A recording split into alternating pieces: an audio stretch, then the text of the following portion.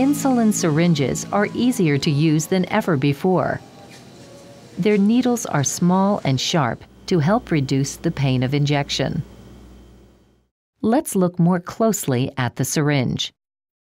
The barrel holds the insulin. The insulin user pushes the plunger to push the insulin out, and the plunger also shows how much insulin is in the syringe.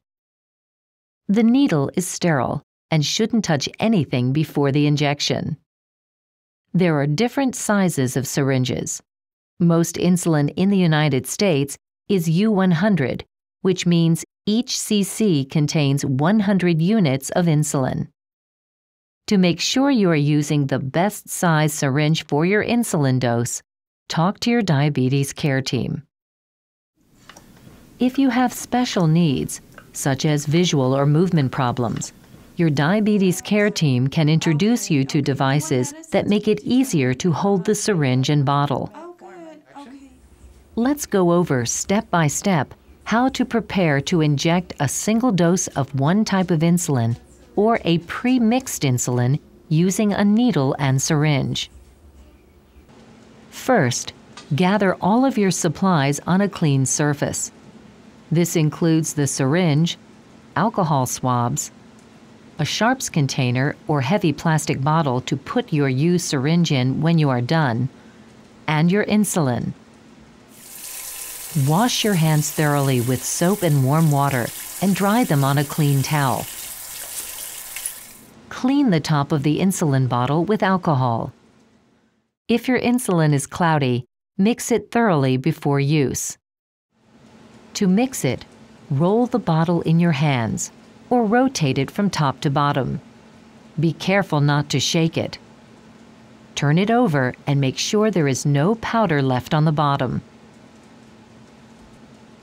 If your insulin is clear, you do not have to mix it. Now, pull the plunger in the syringe back to the number of units of insulin you'll need. Inject that air into the insulin bottle. While the needle is still in the bottle, turn the bottle upside down. Make sure the needle is covered by insulin. This prevents an air bubble from getting into the syringe. An air bubble is not dangerous, but it takes up space and can cause you to measure the wrong dose. Pull the plunger back to the correct number of insulin units. If you see an air bubble, push the insulin back into the bottle and fill the syringe again. Put the syringe down. Make sure the needle doesn't touch anything. If the needle on your syringe is bent, you must discard it and start again. Now you are ready to inject. Insulin should be injected into fatty tissue. The recommended injection areas are the abdomen or belly, the backs of the arms, the tops or sides of the thigh, and the buttocks or rear. With most insulins, where you inject on your body can make a difference in how fast the insulin will go to work or its onset. Generally, the abdomen works fastest, followed by the backs of the arms, the top or outer thigh, and then the buttocks. Work with your diabetes care team to find the injection area that is best for you. Try to use the same area at the same time every day, but make sure you change the actual injection site each time you inject. This helps keep your skin and underlying tissues healthy. When injecting into your abdomen, make sure to stay 2 inches away from any scar tissue or your belly button. If you are about to exercise, be aware that injecting the part of your body that you are going to exercise can cause your insulin to work more quickly. For example, if you inject your leg and then go for a run, your blood glucose level may drop more quickly and go much lower than usual.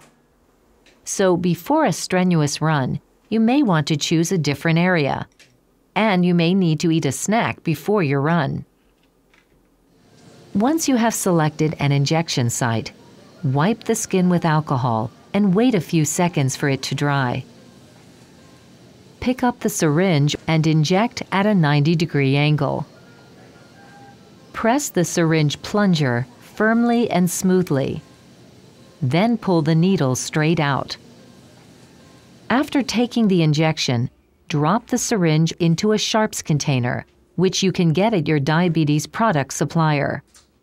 If you don't have a sharps container, a heavy plastic bottle with a tight-fitting lid clearly labeled that it contains medical waste will work too.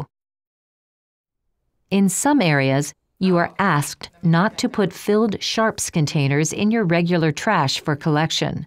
Your diabetes care team can tell you if your community has a specific place to take your sharps container when it is full. Thank you very much. Look at the labels. At your next diabetes care team visit, go over how you prepare and inject your insulin. Your care team may have tips that can make injecting insulin easier.